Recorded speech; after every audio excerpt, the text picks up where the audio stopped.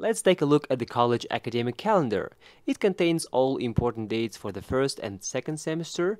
The first semester has already passed, so let's analyze only the second semester right off the bat. Because in general there is no difference between the first and the second semester. So here is a picture of the academic calendar for the second semester.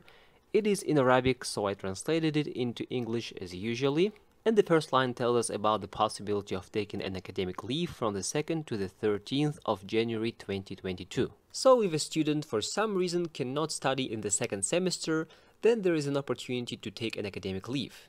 The second line announces the beginning of the holidays after the first semester from January 6th. The third line with a white background indicates the beginning of the second semester on January 16th.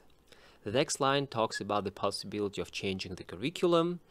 Then the next line shows us the information about the possibility of taking i'tidar. What is i'tidar, you might ask? This is the same as academic leave, but during semester.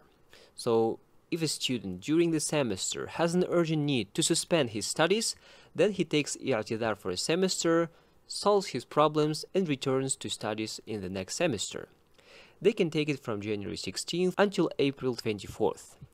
The next line talks about the possibility of taking exams that weren't taken in the last semester for a reason. So if a student didn't take the exams in the previous semesters and he had an excuse, then he takes those exams in these days. Then we see the extra weekend. In our countries, extra days off are tied to public holidays.